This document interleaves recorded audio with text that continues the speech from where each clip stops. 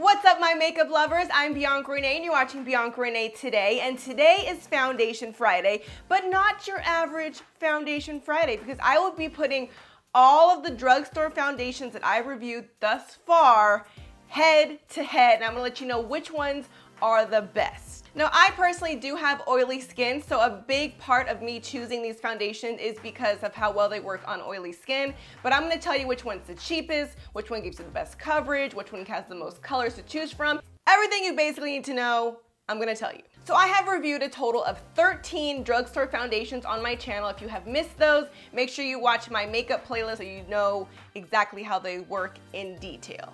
If I had to narrow them down to my top 10 drugstore foundations, I'd probably have to say the NYX Stay Matte But Not Flat, the NYX Total Control Drops, the Milani Conceal Plus Perfect 2-in-1 Foundation, Maybelline Super Stay Better Skin, the Infallible Total Cover, Revlon Color Stay, the CoverGirl Queen Collection All Day Flawless 3-in-1 Foundation, e.l.f.'s Acne Fighting Foundation, the L'Oreal Infallible Pro Matte, and the Maybelline Fit Me Matte Poreless.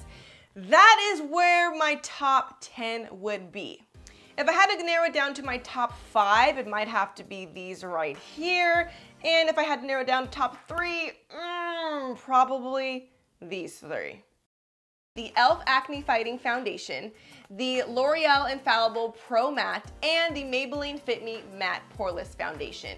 These guys really do wonders with my skin. The e.l.f. Acne Fighting Foundation really threw me out left field. I did not think I was gonna like it. I didn't think it was gonna be that well. I feel like no one's really talking about it on YouTube. So this one surprised me the most. And I think out of all 10 of these, it gave me the best color match on my skin. Another all-time favorite is definitely the L'Oreal Pro Matte Infallible. This one I used for probably like a year before I changed it to anything else.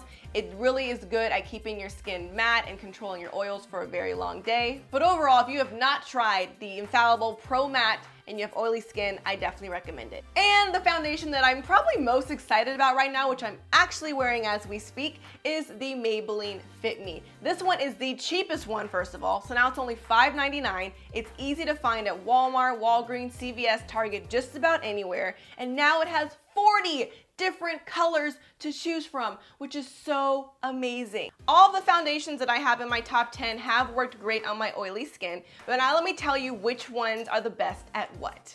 Let's talk about the price. The cheapest ones out of these foundations would be these 4 right here. The e.l.f. Acne Fighting Foundation and the Maybelline Fit Me are only $6, and the NYX Stay Matte But Not Flat and the Revlon Color Stay are $7.50. They both have 1 fluid ounce, so you're getting the same amount of product, but it's so affordable. And funny enough, these 2 are actually in my top favorites out of all 10, and they're the cheapest. Perfect. Now, if you're looking for a foundation that has full coverage, I would have to give the award to the L'Oreal Infallible Total Cover, and I'm gonna show you exactly why. So as you see right here, I have this ugly burn scar that's just, ruining my life, and I'm going to show you how well this stuff covers. This is definitely the thickest foundation out of all of these drugstore ones, so you will get that crazy full coverage. So if I put it here on my little scar, so I always put a little bit of this, look at that, totally gone. This could probably even be used for like tattoos, it's so good. Ta-da! Scar is completely gone. Let's figure out who has the most shades for you guys to choose from. Now at first, the NYX Stay Matte But Not Flat was definitely winning with the most color choices with 30 different shades and 7 of them being darker than my skin tone. The NYX Total Control Drops were number 2 with 24 different shades with 10 different colors darker than my skin tone. But then Maybelline came out of nowhere recently and launched 16 new colors to choose from with their Maybelline Fit Me. So now there's a huge range of darker skin tones for you guys to choose from. If you're looking for a foundation that's actually going to be helping your skin, I would definitely recommend the e.l.f. Acne Fighting Foundation as well as the Maybelline Super Stay Better Skin. These both claim to actually help your skin while you're wearing it. This one does have some amazing ingredients like salicylic acid, has witch hazel, tea tree, so all things that are actually going to be helping your skin while you wear it. As an acne prone girl myself, I understand that you don't want to wear makeup because it might make your acne worse, but at the same time, you also are going to always wear makeup because you want to cover up those blemishes.